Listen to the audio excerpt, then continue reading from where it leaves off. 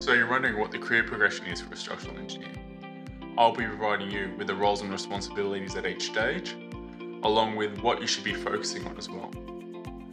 My name's Brendan, your structural engineer based in Australia, and I provide videos to help progress your career faster both technically and professionally, and just general engineering advice. So sit back, enjoy, have a coffee, and let's get into it.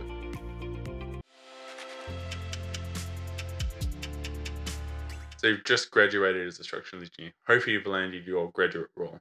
If not, look down below in the description. I've got my top 5 tips to help you land your first graduate position. Now, as you're moving out into the field, you'll soon realize you've barely scratched the surface of structural knowledge. So what you need to do here is study structural mechanics throughout your whole career, as there's really a big breadth of knowledge that you need, especially as a graduate, focusing on those structural mechanics and make sure you have a solid founding of structural engineering. I know you want to be moving on to those fancy FE softwares, moving on to those more complex designs, but this is really where a lot of graduates get tripped up. Because if you don't have that solid founding in structural mechanics, you have no idea if the answers the computer's spitting out are correct.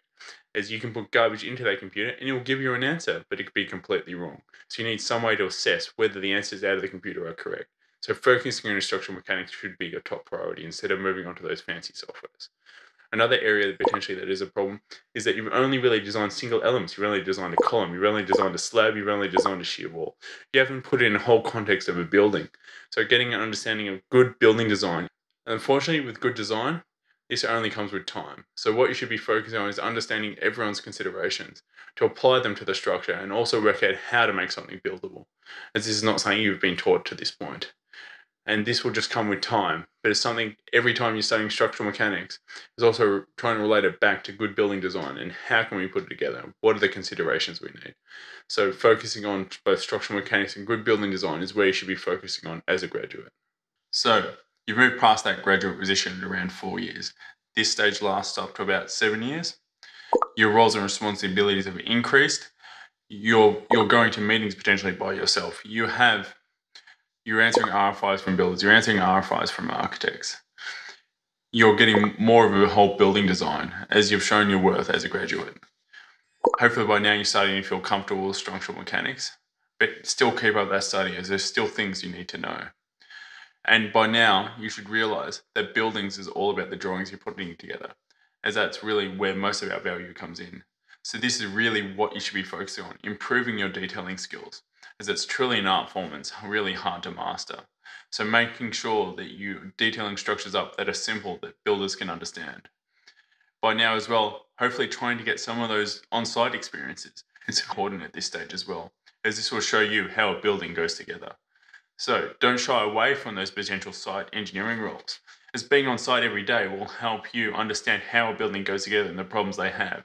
So next time you're designing it, you'll better address that in your design prior to comes to site, which makes it easier for the builder to build.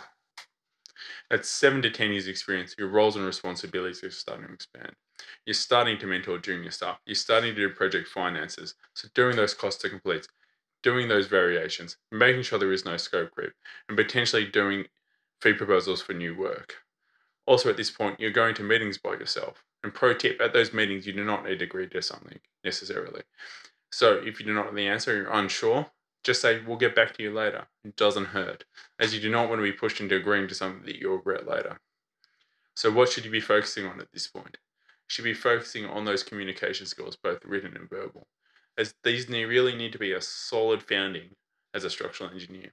As you're dealing with different audiences, you need to make sure your advice is framed correctly to them. As how do you explain to someone that doesn't understand structural engineering the structural issues that you're having with that structure? Also, as you do not know the true issues that they're having as well. So if you explain to them, you'll be able to come together to come with a more holistic design solution. What you should also be doing when you're going to those design meetings is focusing on what everyone else is saying, making sure that you're listening to everyone so you have a fuller understanding of the issues that everyone else is having, as they may be having issues that you can easily solve.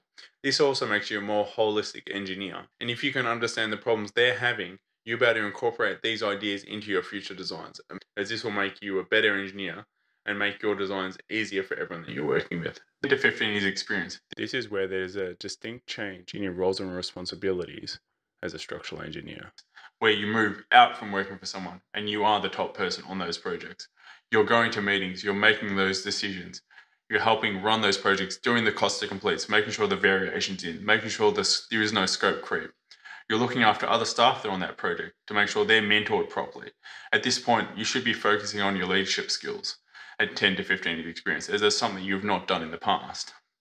Now, at 15 plus years experience, this is where there's a fundamental shift, as the engineer splits off into a number of different streams you can potentially move for. Now, you need to be honest with yourself, as you can potentially have 30 plus years experience beyond this point. So where do you want to be? Do you want to be client side? Do you want to be technical? Do you want to be leadership? Now, client side, what do? You need to be out there winning work, talking to clients, making sure the next job's coming in. Now, this is highly critical, as if you don't have next jobs coming in, we do not have a business. Do you want to be technical? Are you making sure those standard details are up to date? Are you making sure our technical guides are correct? Are you taking those more complex designs and running with them?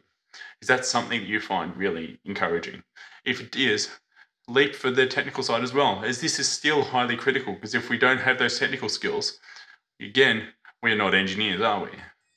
And how about leadership? Did you like running those teams? Did you like looking at the bigger picture as a structural engineer?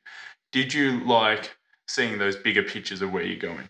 That's where you might move into those leadership skills, as if we do not have a vision and a correct leader, we do not have a company. So we have 3 streams that are highly critical that you could potentially move into. Now, yes, it is a bit of a blurred line and people do move in between them, but each of these streams, most people will fall into one part of these streams would be the main part of their work. So what did you think? Do you have any other comments about potential ways and roles and responsibilities that engineers have?